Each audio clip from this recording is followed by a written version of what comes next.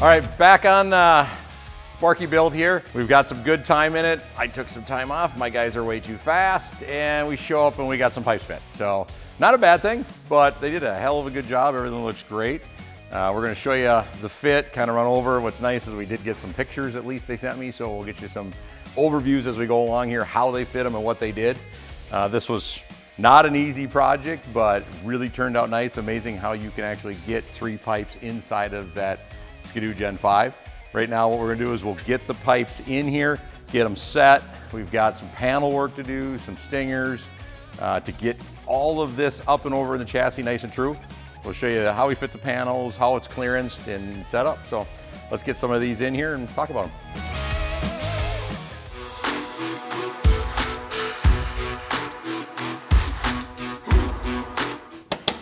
Bam! So we got some pipes fit. You can see they're not quite finished. We're still working on the final fitment. Those will be done, when we get a lot closer at the end to see, get some lines, get them cleaned up. Do we want them cut straight down? Do we want to cut at angles? So we got a few things to finish. Spring tabs are on. Nice clean fit, as you can see. I mean, what I like to see is that they do have a true nice looking J, we'll call it. Head pipes are not turned very well. They're nice and straight. So the longer you can make the head pipe, the better off you are. So we have nice, true long head pipes coming through here and then real clean and up and over. So we'll put, let's get our panel on here and then we'll get a hood and check some fitment. All right, as we're just fitting some panels here, we want to bring up a couple things, but when we get in here, you can kind of see there's some differences in some of the running boards. So we've modified a few things to get the clearance all nice and set up. This will set up through here. But the bulkhead, we've got a lot of material that you had to remove to clearance to get clutches and belly pans clearanced. So when it's all said and done, what's so nice is it looks like it belongs on there, but there's so many little things to try to make that class clean look when we're done. So when you look at it, you can't tell we modified all this. So we'll keep putting them on for you.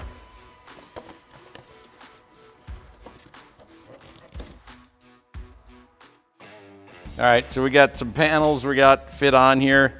As you can see, this one here, if you've ever seen one, we got that 2 pieces instead of 1. I guess we thought we just cut it in half, but we don't have much choice. So this clutch comes out the front side of the belly pan, make some clearance. You can see we had to cut the chassis we were talking a little bit about, so we're making the adjustments for it. The nice thing is we are working on a pretty sweet clutch cover that'll cover total encapsulate. You won't even notice what we've done when it's all said and done, but when you're taking a clutch and an engine that don't belong in here, you got modifications to make. So we'll keep putting it together. One thing I want to note in the middle here is we did a piece. Thanks, honey. So we did a chassis brace. So when we were building that structure we talked about, I don't know, a month or 2 ago, we had a new brace that came across. We were kind of looking at this engine, how it was going to float and what it was going to do.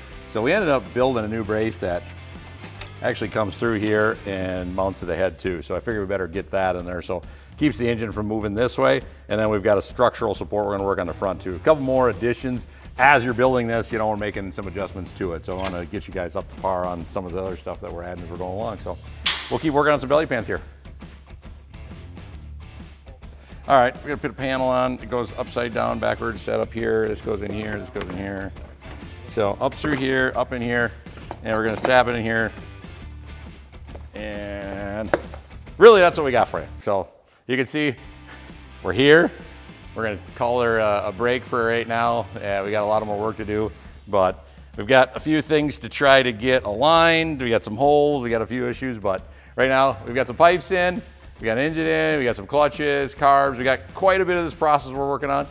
Our next thing is we need to work on this enclosure, get these panels fixed up a little bit.